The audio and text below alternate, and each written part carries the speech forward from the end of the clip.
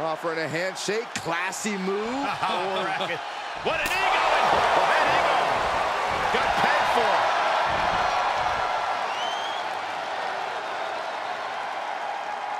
They should have known better than to take the bait.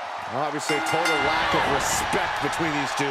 Tension's incredibly high. Well, this match is underway, but as we just saw, there's clearly a lack of respect between these superstars. Yeah, it really is winning by any means necessary, even resorting to mind games if you seemingly have to. Saxton, who's to say it's... Take off. Diving foot stomp to the chest. There's the crucifix, nicely done. Nasty kick. Oh, what a kick.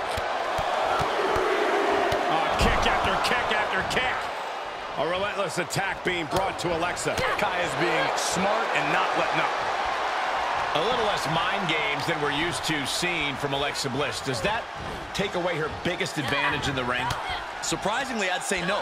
AlexA was always more scrappy than cerebral, so I think she could keep leaning into that aggression. Remember, the 5 Feet of Fury was winning championships way before Lily entered the picture. Incoming! Diving foot stomp! Brutal.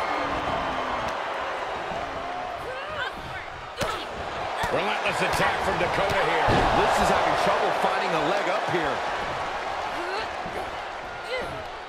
Oh, Bliss counters. The U-turn AlexA needed in this match could have been that right there.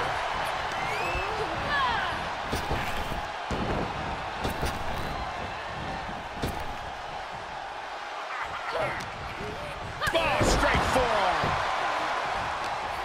Able to interrupt the attack. Sweeps the legs. Stomp. And Bliss got dealt a pretty significant blow that time. There's been plenty of action in this match, and the cost of that is really showing now. Getting tossed by the Hurricane Rana. Arm system. Look at these series of boots. Dakota Kai setting up her opponent. Bang! Detonation kick. AlexA's chances are dwindling. And this one is over.